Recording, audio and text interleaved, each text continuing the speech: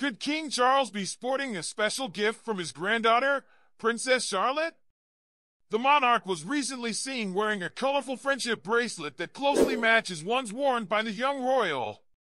Stay tuned to find out more about this charming accessory and the king's visit to Guernsey. Curious about the latest royal fashion statement and its possible sentimental value? Stick around as we delve into the story behind King Charles's friendship bracelet, his recent engagements in the Channel Islands, and the significance of these visits. King Charles, 75, has added a new piece to his impressive collection of jewelry, a friendship bracelet made of yellow and red thread.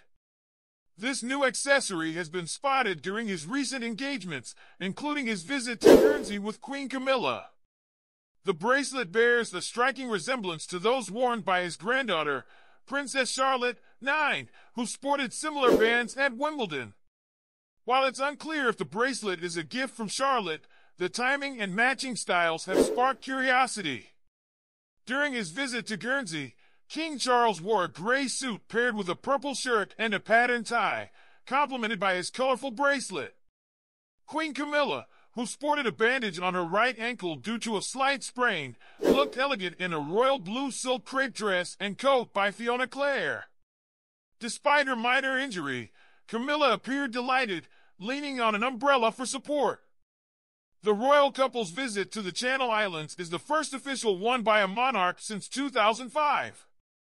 Upon arriving in St. Peter Port, they were greeted by large crowds and blue skies.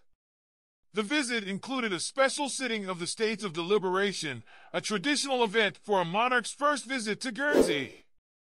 This historic moment was marked by a 21-gun salute and the raising of the royal standard on the Weighbridge mast. King Charles and Queen Camilla also explored the Crown Pier in St. Peter Port, where they experienced a showcase of Guernsey culture, including local heritage, produce, and environmental initiatives. The Channel Islands have a rich history linked to the British Crown, dating back to the Duchy of Normandy in 933 and continuing through the centuries. In a lighter moment, King Charles was seen enjoying a pint of local ale, taking a sniff before savoring a sip. This personal touch added to the charm of the royal visit, showcasing the king's connection with the local culture and his approachable demeanor. There you have it, royal watchers! King Charles's friendship bracelet has added a personal and sentimental touch to his recent engagements. What do you think of this possible gift from Princess Charlotte?